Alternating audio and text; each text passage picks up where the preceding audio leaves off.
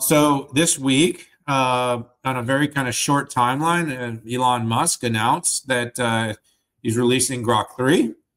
It was like announced a day before, and the next day there was a live stream. It came out. Grok 3 is basically the most advanced features are available for you to try on the browser and the web. And then they're building the features into X. And then, of course, you can do the app, but the app, as he said so eloquently, it takes about a week or so for the new updates to be applied and approved if you're trying to use the Grok app on your phone or on your on Android or Apple. So you'll have to wait. But out the gate, Pat, we shared some stuff. I mean, there were some various shares that came out about Grok 3's performance, and it was very good. Now, having said that, there was a little bit of an N-1 comparison going on that I had to look at both, because with the N-1, Grok kind of won everywhere.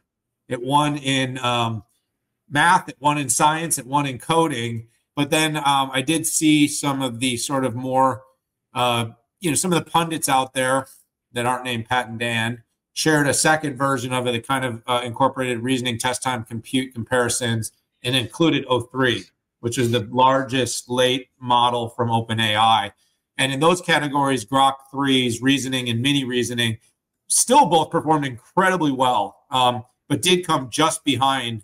But this still brings a really interesting thing about kind of what's going on with reasoning, with test time, with efficiency. I mean, XAI has not scrimped on investment. I think it's 200,000 GPUs now, and I think Musk talked about adding to that this week.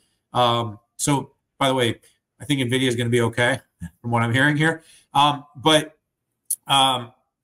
it is interesting how quickly XAI, we're seeing it with Llama, we're seeing it with Gemini. There does feel like there's a lot of pressure on OpenAI at the front of the pack, where I increasingly, as I see SoftBank suggesting a $250 billion valuation, where it seems that others are able to build interestingly and competitively close products to do the key functionalities, like I said, the math numbers, the science numbers, and the coding, which actually Grok apparently outperformed the OpenAI models. That it's moving really, really quickly, Pat. So I think it's a really interesting time in the models, and rather than just rambling on about this one, I feel like this is an increasingly commoditized part of the market. I feel like how we apply the data to them. But Pat, I don't know, over the last week, I've played with deep research. I played with OpenAI deep research, Perplexity. I've been playing with Grok 3. I mean, the speed of innovation in which taking place here is absolutely mind-blowing. And Musk is moving very, very quickly. He's really putting the screws on and turning on Sam. And man, by the way, just a side note, the debate between those two, never getting rid of Twitter, never getting rid of X, man. I just absolutely find it entertaining.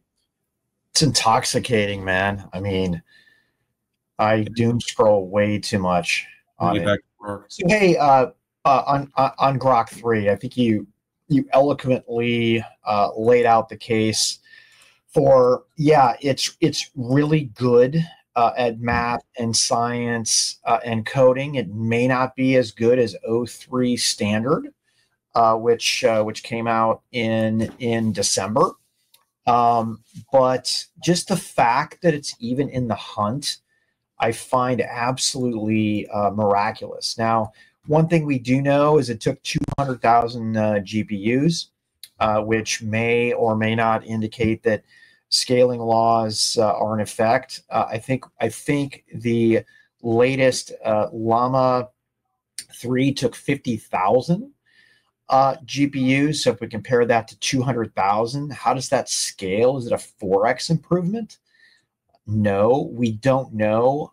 For O3, as an example, we actually don't know how many GPUs they used. Only OpenAI and Microsoft would know that. So it's kind of an unknown. I think what we should know, though, is the time it took to get this thing out was absolutely incredible. And that could say, okay, maybe the scaling law, if you put in time to market and time to pre-train and train that's what you should be looking at. Um, so, I'm not there yet that, there's a direct scaling between how many GPUs and the capability. Could be the benchmarks aren't up to date.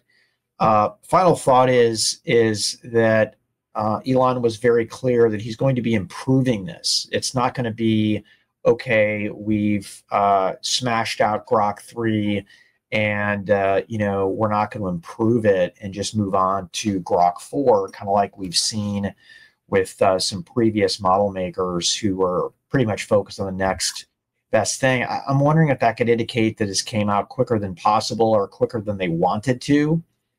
But listen, anytime you can run up the score, at least based on these tests on O3, Mini, O1, DeepSeek, and Gemini 2 Flash thinking, you've done a really good job. The other thing we don't know is how many employees has it taken to move this forward. So, anyways, a lot of knowns, a lot of unknowns, but congratulations to the Grok team. By the way, congratulations also to some of the suppliers in there, like Dell, for instance.